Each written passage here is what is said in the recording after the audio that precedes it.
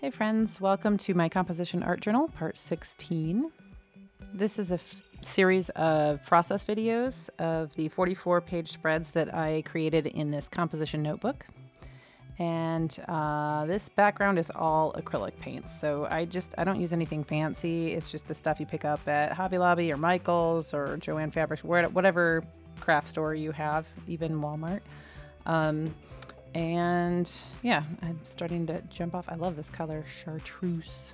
My mom used to be really into chartreuse. She had a lot of chartreuse clothing.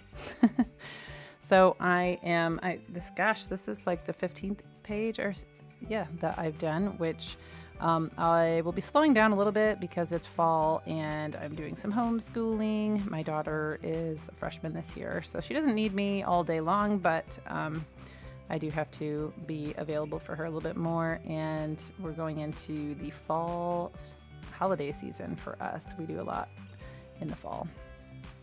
But my goal is to continue to post videos once a week, so I hope that you will come and hang out with me as much as you can.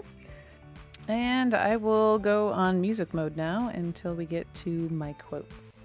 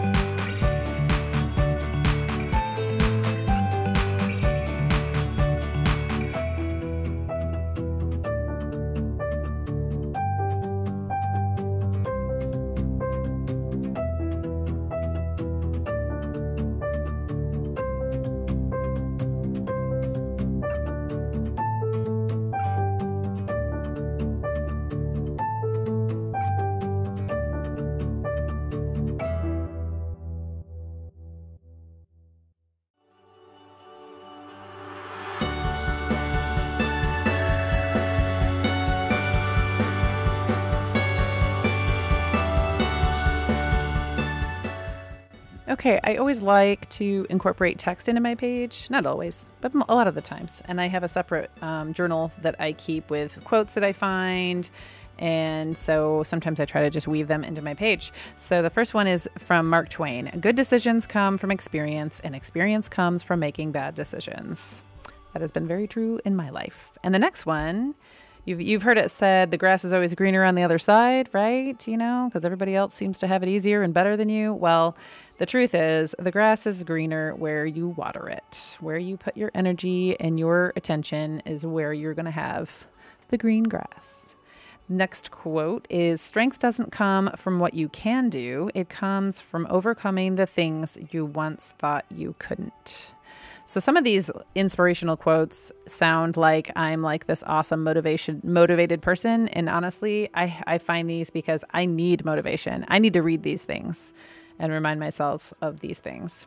The next one is about artists. Artists are people driven by the tension between the desire to communicate and the desire to hide. And I relate with that so much because sometimes art is my escape. I want to come up to my little art table up in my little corner and hide, but I also want to express myself and get it out there.